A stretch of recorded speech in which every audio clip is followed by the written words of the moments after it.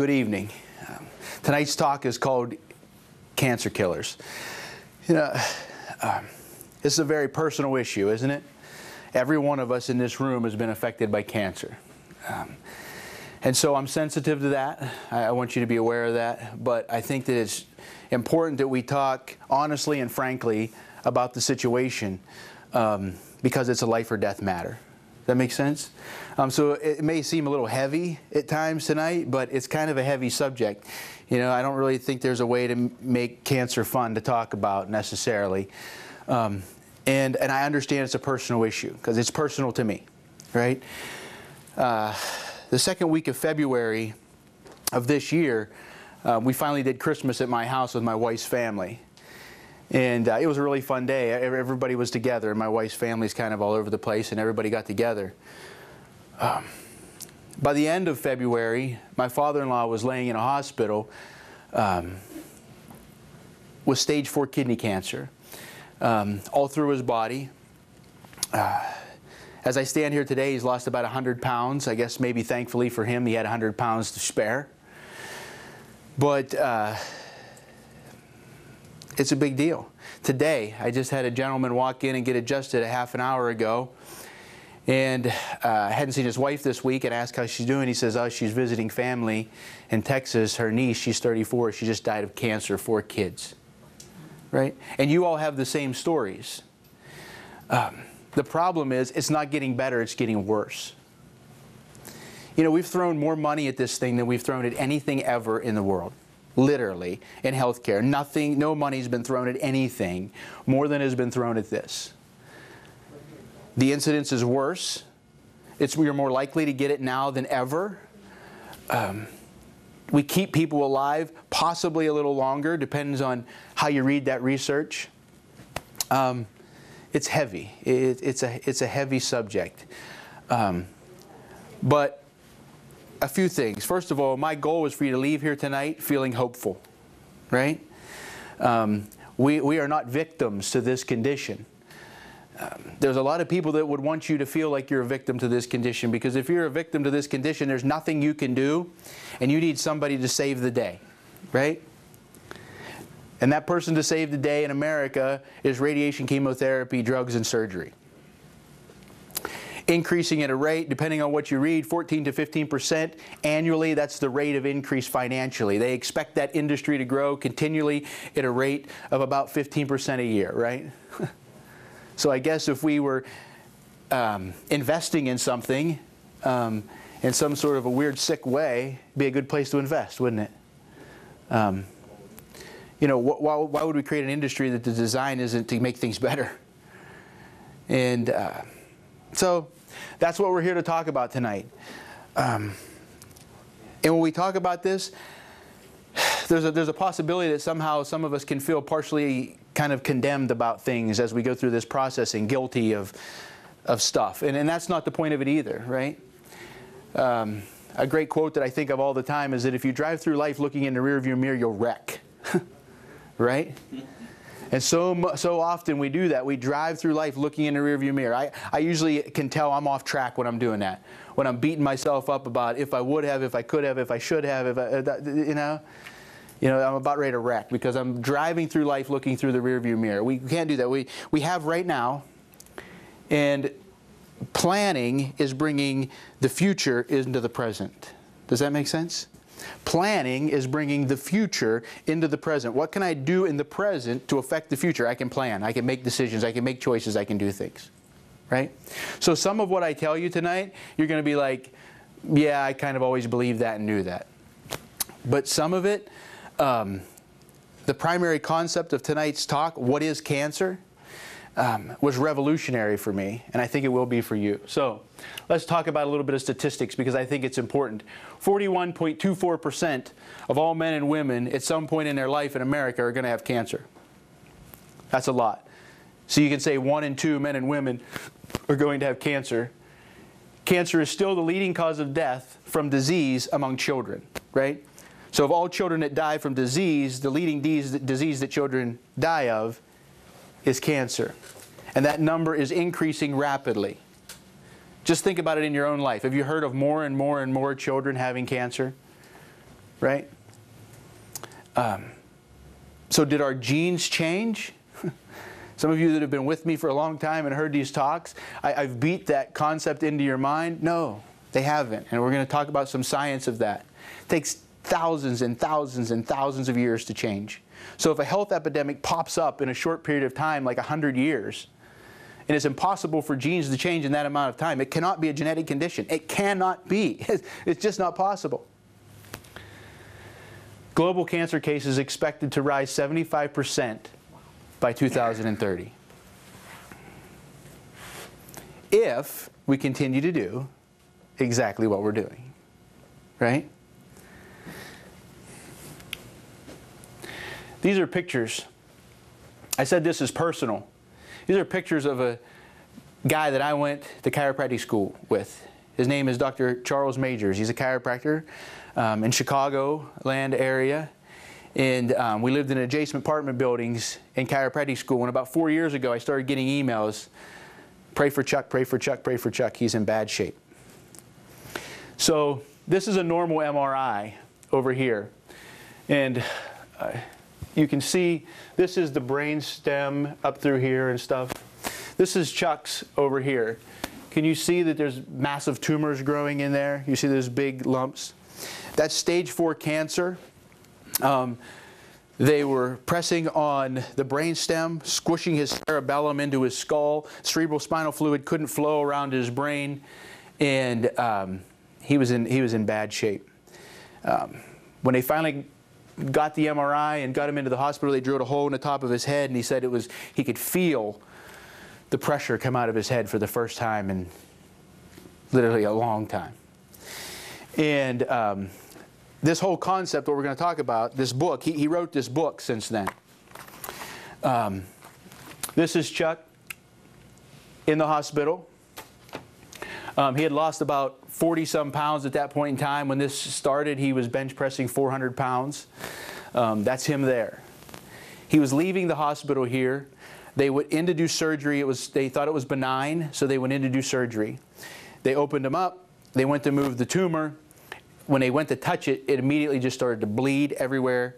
They closed him up, came out, told his wife, Dr. Ben Lerner, Dr. Mark Supernaut, his friends that were there with him, that he may not make it through the night. The swelling was going to be massive because when they tried to move the tumor, it just started immediately bleeding everywhere. They closed him up. And that was that. Fortunately, he woke up the next day. At that point in time, his options were chemo, radiation, and 6 months. And at that point, based on his beliefs and what he believed to be true, he said, this can't be. This isn't going to happen. And he checked himself out of there. They allowed him to do it essentially because there was no prognosis. Right? There wasn't a fight really, because what was the point? But he told them he was going to immediately get on a plane and fly to Rio, to Nevada, to a special clinic there. And they said, we don't know if your head can take the pressure of doing that. Well, what did he have to lose, right? It was all on the line. The book is written. I was with him in September at a seminar. It's 3 years later. He is completely fine. He's 100% reversed the cancer. He's alive, walking around. He's flying around the country with this book right now as we speak, adjusting patients, I'm sure today in his clinic. You would never know. You would never know. And the concept in this book is the cause is the cure. And we're going to talk about that tonight. The cause of cancer is the cure of cancer. If you address the cause, you fix the problem. If you don't address the cause, you never fix the problem. So, you know, I have a copy of the book for all of you here tonight. You can take it with you and read it. It's a very touching story, but it's real. It's not pretend. It did happen. When I was with him in September, we were in Green Bay, and 2 oncologists came to hear him speak because they essentially didn't believe it. And they said in their 17 years together, they've never seen a stage 4 cancer. His was coming from his blood. That's where his cancer was coming from his blood into his brain. Make it in reverse. They'd never seen it happen.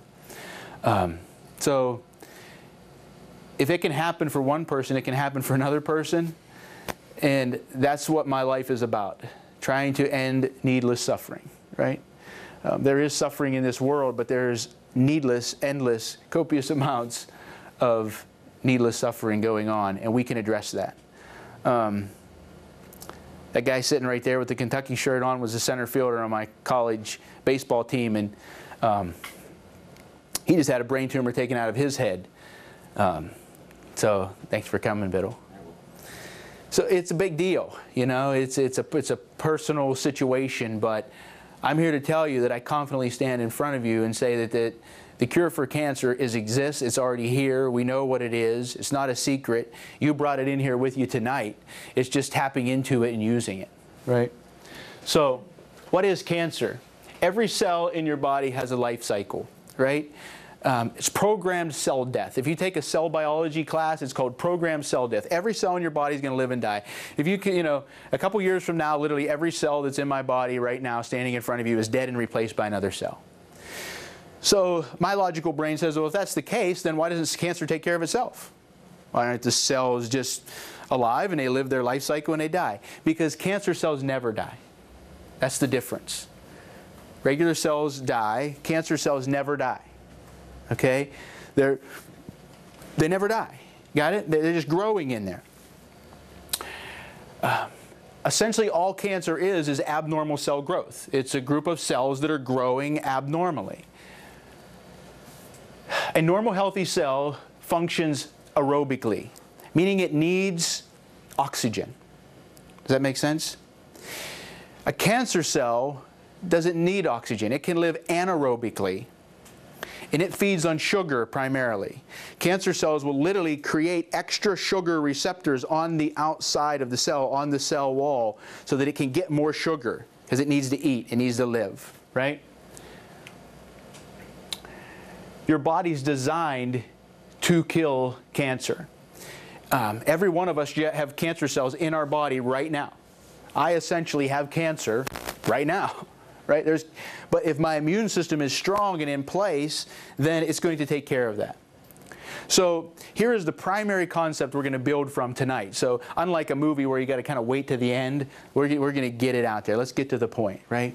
So if we understand what a healthy cell needs to live, and we understand how a cancer cell lives, we can really put this piece of the puzzle together, okay? Because all we are, if you've been to my wellness classes before, health is literally cellular health. So if we can create healthy cells, we can create healthy you. All you are is a bag of cells, right? You're 75 trillion cells. That's what you are, all working together. And if those individual cells are healthy, then you're healthy, okay? So what does a healthy cell require? It requires oxygen. It needs lots of oxygen, right? It requires an alkaline environment, all right? Healthy cells live in an alkaline environment. It requires nerve supply, right? It needs proper nerve supply to get to it. And it doesn't need sugar. A cancer cell, on the other hand, lives anaerobically. It can live in a low oxygen environment, okay? It needs sugar. It thrives on sugar. And for the vast majority of them, it lives in an acidic environment, okay? There's some very, very few cancers that live in a very, very alkaline environment, but still that's a pH problem where you're out of balance. But for all intents and purposes, what we're talking about is cancer cells need to be in an acidic environment. So they need lots of sugar, they need little oxygen, right? And they need an acidic environment. A healthy cell needs lots of oxygen, an alkaline environment, right? And proper nerve supply going to it. So let's think about this. Hang in there with me. This is a concept you've got to follow me through. If I'm a healthy cell, and I'm living in a body that has a high sugar content, a high acidity content, and poor nerve supply, what's going to happen to me? I'm going to die. I'm going to die because I can't live in that environment. But the body has an innate intelligence, right? Every cell in your body has an innate intelligence. All the body's ever trying to do, every cell in your body is ever trying to do, every day, every second, is what? Stay alive, to survive. That's all it wants to do. But this cell can't live in that environment. So what does that cell do?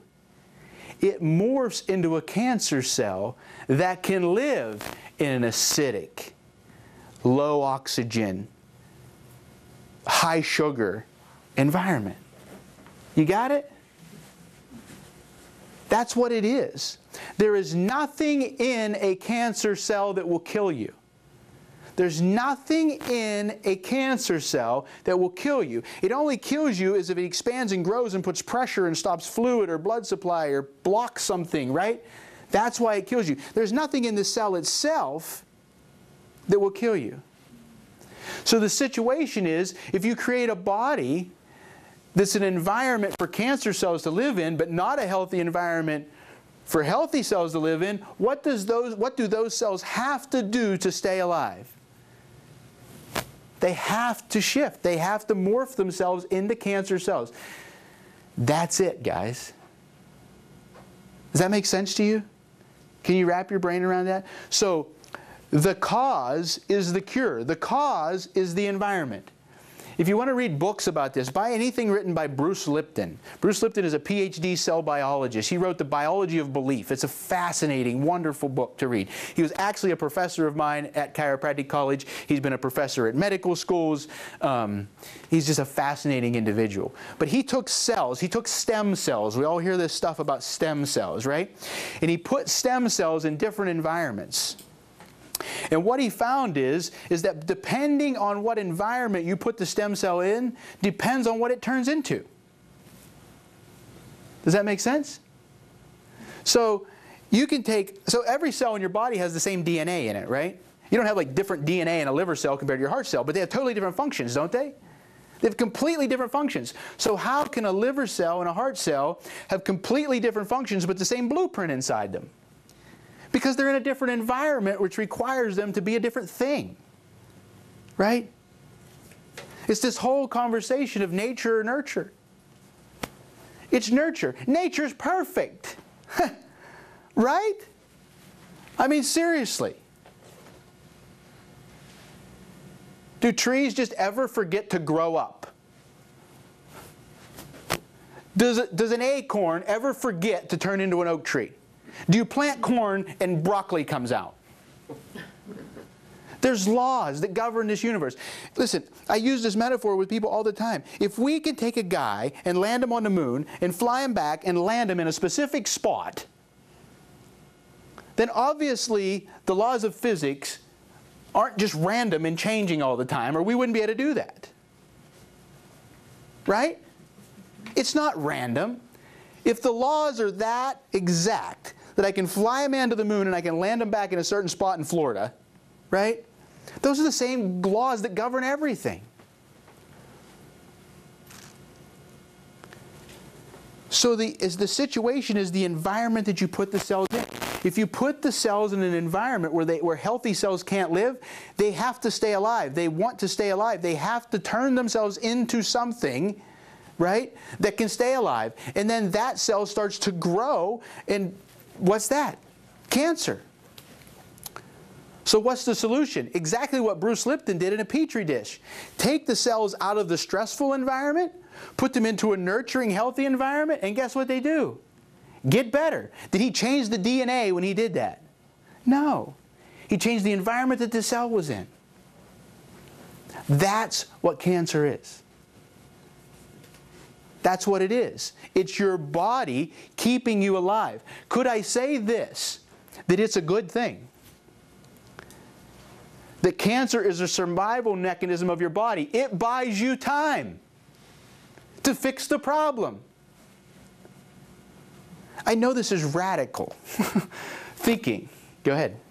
Mike, how do you explain then when an athlete gets cancer? Because an athlete is concerned with performance, not health. Right? That's my whole thing. People say, you know, if chiropractic helps performance, why don't you work with more professional athletes? Why don't you? Athletes are concerned with running faster, jumping higher, swimming faster, right? That's the goal. The goal isn't how do I express health, because many of the things they do are absolutely unhealthy.